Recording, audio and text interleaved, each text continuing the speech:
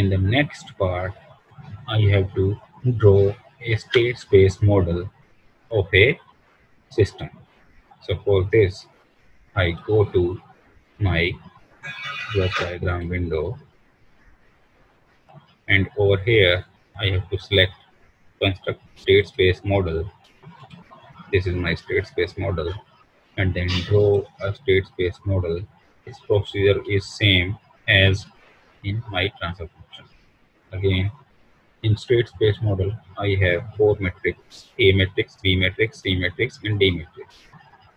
First, create control for A matrix, then create control for B matrix, then create control for C matrix, and then create control for D matrix.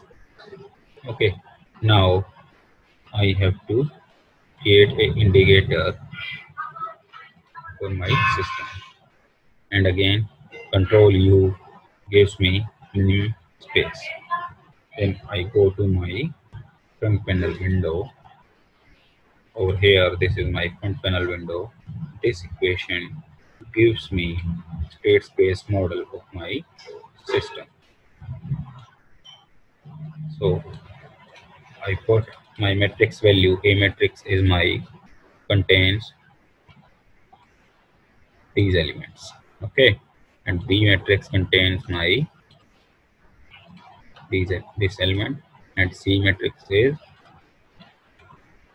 because for a 2 cross 2, if my matrix A is 2 cross 2, my B matrix is 2 cross 1, my C matrix is 1 cross 2, and D matrix is that 0. Okay, then I hit run button, and I got this value as x dot is equal to A x plus bu, y is equal to C x plus du. This is my state space model of a system.